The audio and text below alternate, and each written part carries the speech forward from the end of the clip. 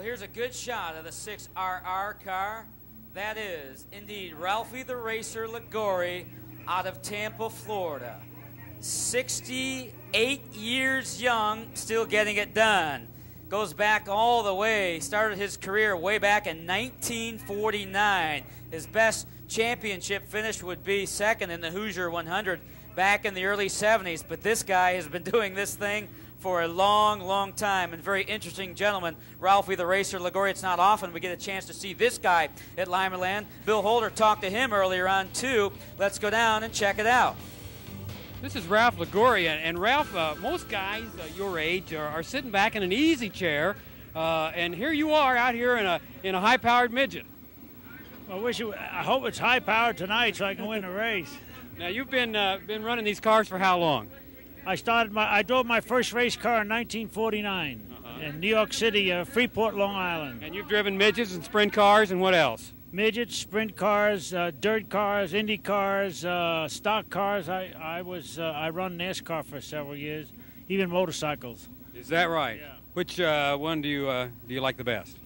The one that wins. Wins. I like them all. I just love the sport, and I like the people in it. It's a good sport, and mostly there's good people in it. Now, do you feel that your skills have deteriorated at all? Do you feel that you're just as good a driver today with greater experience than you were, say, 15, 20 years ago? Well, I have to admit that I'm a little more cautious than I used to be. I don't want to spend any more time between the sheets. I've had enough of that. So if I see a place where it's, do or die, well, I don't do it for a while. I'll wait another lap now. Yeah, the cars, of course, have evolved tremendously over the years, and this car here, compared to your first midget, no comparison. No, this is mind-boggling the way the cars are now. My first midget was a V8 60, V8 Ford 60 in an old Curtis chassis. The first one I ever had. I cannot imagine driving a car like this, if you just turn around a little bit here, without this thing on the top, without the cage, and you obviously drove them before they had this. I sure did. I drove them until 1957 without them, from 1949 to 57. We didn't have roll cages. But they have saved a lot of lives, but it's put a lot of idiots out there, too. Before the guys, now when somebody crashes, they say, I wonder if he's hurt. In my time, when somebody crashed, we say, I wonder if he's dead, because you knew damn well he was hurt.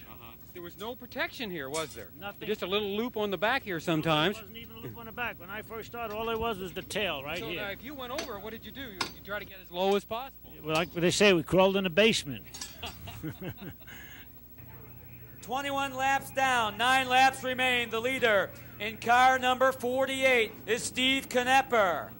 Running second is still Brian Gerstner.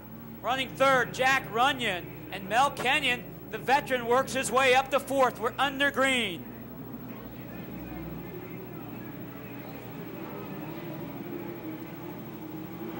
Picking up the pace in 3 and 4. The leader is still Steve Knepper in 48.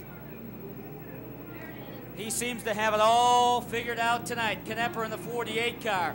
Running second is still the 29 of him there. That's the 29 of Brian Gerster, working on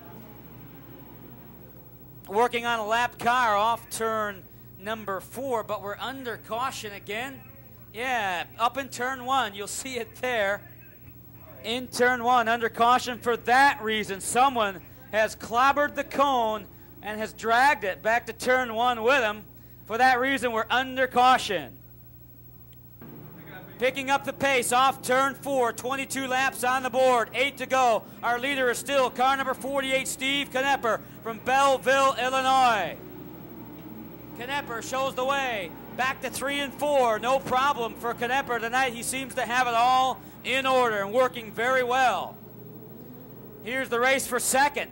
Mel Kenyon, the veteran, beginning to peak inside of the 29 car, Brian Gerster. Let's follow that, yeah. Mel Kenyon came all the way from row 7, the veteran, working inside of the 29 car of Gerster. Back in 1 and 2, Kenyon peeks inside of Gerster for that second spot. Great midget racing off turn 2. Great close-up. Young and old, Brian Gerster, the talented young speedster out of Indianapolis, Indiana, going at it with the 62-year young veteran Mel Kenyon in 61. Kenyon still working on Gerster. Great open wheel racing here. With laps winding down, Kenyon again peaks inside of Gerster off turn 4. Now side to side and wheel to wheel. Kenyon is definitely there and definitely putting the heat on Gerster. Now more than that, it's Kenyon with a wheel out in front. And Gerster battles right back. Kenyon working the low end, Gerster the high side off turn 4. Great open wheel NAMAR's Midget Racing. Compliments of Kenyon, who works the low end with Gerster still tucked against the cushion on the high side. Meanwhile, the 48 car has checked out for good. The race is here for second off turn 4. White flag coming out next time by. White flag coming out next time by, but the race here is a hot one.